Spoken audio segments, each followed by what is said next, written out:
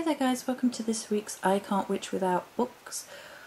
This week's subject was actually requested because I haven't done a video about book recommendations for quite some time, and I thought it would be fun to incorporate it into the I Can't Witch Without series. The I Can't Witch Without series, as always in the beginning, is not things that you must own to be a witch. I'm cutting that right off. The idea behind the I Can't Witch Without series is things that I regularly use in my practice, and I thought we'd actually talk about books as well in a more generalised sense. Actually, let's talk before the recommendations. So I think books are an integral part of learning, and they are a part of learning, not the be-all and end-all. And additionally, purchasing books isn't necessary, especially if you don't have the money, if you're beginning and you're not sure where you were at yet. So the ways of getting around knowing what kind of books are for you: firstly, you can watch recommended videos on people whose path speaks to you in one way or another and you want to investigate. Then you can go to the library. You can go to Google Books Online, where they quite often have large excerpts from books that you can read and get a general feel for the book. There are quite frequently free books available on Kindle or online.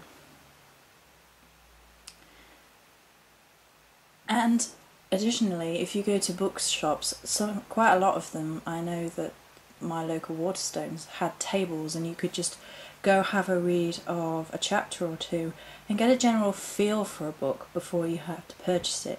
And then there are options like charity shops, which are usually a lot cheaper, and you can usually find something. And if you do want to buy the book, you don't have to buy first hand. You can buy second hand off places like Amazon and eBay and things of that nature. So there are levels to which books you purchase or not, and how to get a feel of books before you actually purchase them. So why do I enjoy books, and why are books a regular part of my witchy practice? Well, I think that they're a really good way of learning, of accessing information. Most of us are familiar with the idea of studying books, learning through an educational process. The idea of learning from a book seems to be a very popular one, and I would caution against taking everything you read from a book as absolute truth. And that's why I'm going to start with this book, which is a book I have been rereading and resonating with: Craft of the Wild Witch by Poppy Palin, Green Spirituality and Natural Enchantment. A lot of this book speaks to me very highly. It's right where I am right now, and it resonates in a lot of ways. However, in this book they recommend that you don't work with a particular deity, and obviously that's not gonna be for me whatsoever. You know, they work with spirituality and God or goddess in the abstract, and I do not. So I can still take lessons from this and enjoy this book,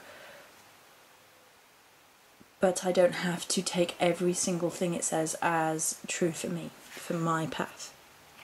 And people often forget that, you know, books are just what people have written down. So here's what's in the chapter 1, The Magical Life. Strong roots, lengthening branches, wild landscapes of the soul, off the beaten track, wild enchantments, green willful wishes, into the green beyond. So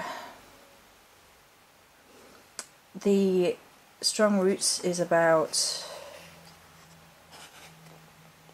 celebrating times of the year. So there is new moon energy, soul song to new moon energy, soul song for the full moon energy, soul song for the dark moon energy, I think it's a lot about Esbats and Sabbats in that particular chapter.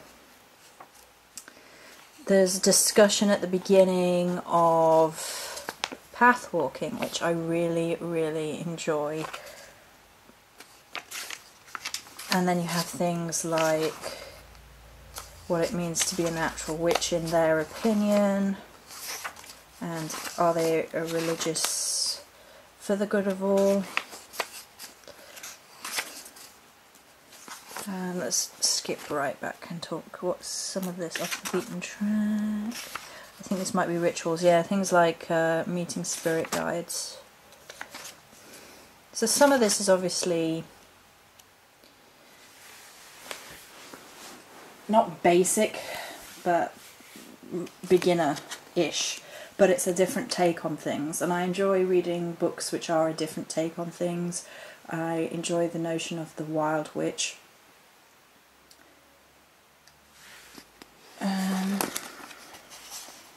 Let's see if I can find it. A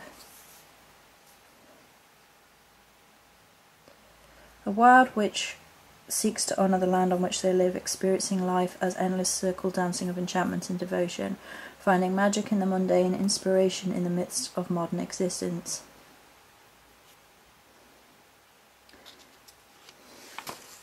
It's very much about connecting to the power of the earth, and I think that sometimes gets lost in witchcraft, which isn't necessarily associated with Wicca, and people sometimes perhaps underestimate the importance of living in tune with the cycles of nature, of the earth, of the seasons, of the astral bodies, energies from the astral bodies and things of that nature. And some people sort of disregard it, and I personally feel it's an integral part of being a witch is to connect with the earth and nature and the cycles. So I really enjoy that book. So that's the book I'm rereading right now, and for the most part I love it. Okay, so then I thought I'd just pick books which I just regularly use. Yeah. So the first one, which you've seen a fair bit of recently, is the Crystal Bibbles. I have 1 and 2, and I will rebuy 3 at some point, hopefully in the future. Not for a long while, I don't think, but hopefully in the future. So I enjoy working with crystals, as I have said many a time, and there have been crystal haul videos out the years, and then grids and all sorts. So the Crystal Bibles are fantastic for crystal reference. They're really well written. They have pictures of each crystal, as well as colour, appearance, rarity and source, then attributes, psychological attributes, magical attributes, healing attributes, the best position to place or carry the crystal, and they're just fantastic in terms of a reference. And at the front you have backgrounds talking about formations, wands, how they are utilised in different ways, different sort of measurements. I know in the second one there are grid suggestions as well. I don't think there are in the first one, so I just grabbed the first one that came to me. So for crystal reference, that's a really fantastic book, and I highly recommend it. For herbal books that I highly recommend, there are 2, and Cunningham's Encyclopedia of Magical Herbs, as well as A Compendium of Herbal Magic by Paul Bear. I enjoy both of these books, and they are fantastic for regular herbal magic workings. Cunningham is probably the most referencey, as in, you know, folk names, gender, planet, element, deities, powers, ritual uses, and magical uses. So it's a good point of reference. There is a beginner's about how to use it, how to harvest herbs in the beginning, tools, the altar, visualization, considerations, attunements. What I really enjoy about Cunningham's book is in the back there are, this is doing this one-handed, which is interesting. So there are not only herbs for each general one, but there are herbs for each planetary association.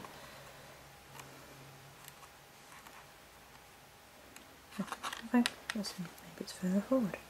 Yeah, okay. Planetary associations, gender associations, tables and appendices basically, so there's that.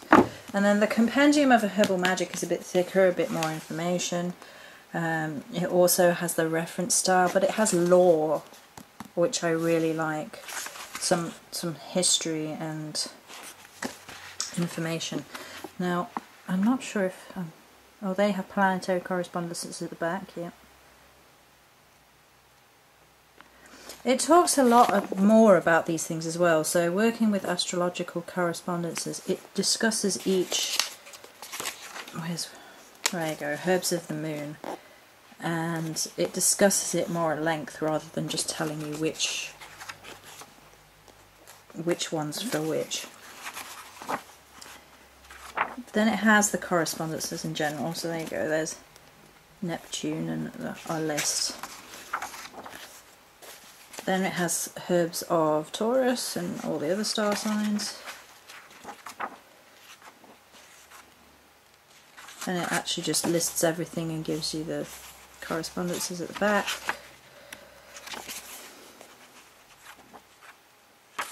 Common names for things, etc. It also has appropriate herbs for deities. So yeah, I really enjoy that book as well.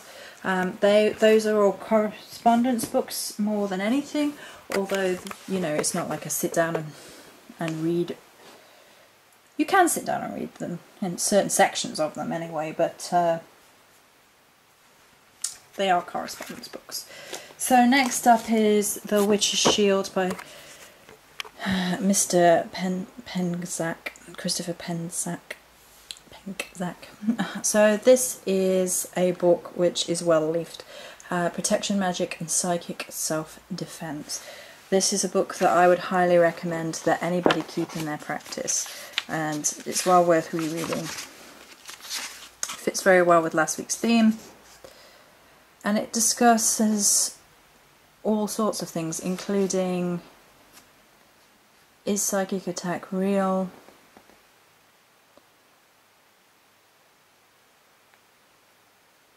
Let's just go through this so you can see. It has spells, protection,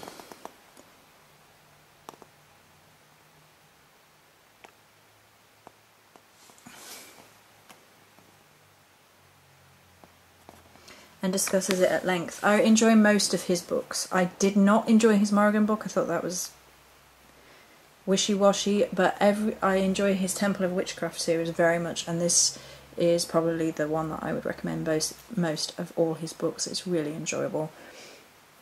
It's a good reference book again for going back and sort of re-clarifying your thoughts on protection magic and defense magic and things of that nature. So then there is the Morrigan book that I do recommend, which is Stephanie Woodfield's Celtic Lore of the Dark Goddess, Invoking the Morrigan. So this is the Morrigan book which I highly recommend to anybody who asks me right off the bat, looking for information about the Morrigan. A lot of looking for information about the Morrigan is based on personal experience as well as personal research on myths and lore and legends and things of that nature. It's getting involved, but a beautiful place to start is this book. It's just so good. There's a lot of lore, there's a lot of discussing the goddess in a really positive light. There's elements of the goddess, aspects of the goddess, sort of meeting aspects of the goddess, meditations, and then there's spells and herbs and things, recipes to get you started. and each aspect covers a different aspect of the goddess, so it's fantastic. It really, really is, and I reread it quite regularly because it helps me reattune to the Morrigan and the enthusiasm that I had right in the very beginning of researching things. It always takes me back to that place. And the last one is the Encyclopedia of 5,000 Spells by Judica Isles, the ultimate reference book for the magical arts. This is I think, the old cover, and she's made a slimmer one, which is the same book, but I think it's not hardcover. This is my doorstop. I also dry flowers in this. I also throw it at people's heads. No, not really. This is a fantastic book, all with different spell works in it. It's a good place to read for sort of history of spells, getting spell ideas. It's really fun for beginners. Take some of her stuff with a pinch of salt, but like you should with any, because is it this book? It might be this book that talks about Christianity, I'm not sure. Maybe it's not. In the History of Magic. And, you know, some of it is clearly biased in that respect. But the spell section of this book is really good. It covers every range of spells. It's a great big hefty thing. It's great for reading about the history of spells, spells that people used to do in times gone by, and then seeing how that's changed, things of that nature. So that's going to be it for this video. If you have any questions, pop them down below. Many blessings.